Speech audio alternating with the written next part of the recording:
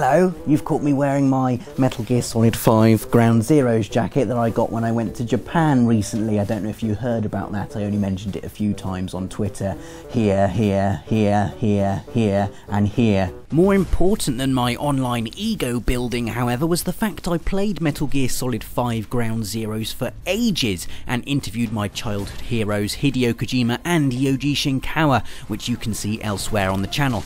Today is all about stealth though. A lot has been said about Metal Gear Solid 5's new open world leanings and how they affect the core mechanics of hiding in bushes and punching men from behind, and for once the PR rhetoric hasn't been exaggerated. As a man who's obsessively played Metal Gear Solid games for over 15 years now, the changes were immediately apparent. No longer can you perch at the end of a linear corridor, watch as an enemy traces a predetermined patrol route, and then sneak past in time for tea and rations.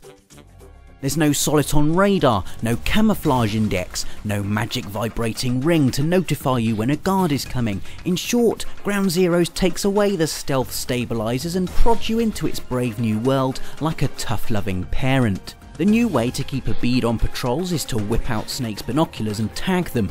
This helps you get a mental image of where everyone is stationed, the terrain, and your targets. If you try and play it like a traditional Metal Gear game, however, i.e. sneak through really quietly and snap everyone's neck, you're going to come up against problems.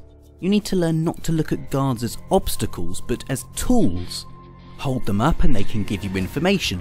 Get one to call for backup and you've created a diversion. Tranquilize one and you've got a live, khaki alternative to the old swimsuit magazines from previous games, although I really hope those are still in the Phantom Pain. You can listen in on conversations too, using the information to mark ammo caches or important characters on your map. It's less about sneaking and more about getting creative with your environment and using it to manage where you want enemies to be. You could blow up a guard tower to corral enemies into a specific location, turn a truck into a makeshift bomb and jam a mission critical door open in the process. It's all about tinkering with your toolset and thinking outside the old model of get from point A to point B while avoiding enemy C. It's exciting, tense and immersive, and you can try it for yourself when Metal Gear Solid 5 Ground Zeroes hits PS3 and PS4 on March the 20th. To see our video interview with Hideo Kojima and Yoji Shinkawa, and for loads of Ace content across PS4, PS3 and PS Vita, don't forget to subscribe.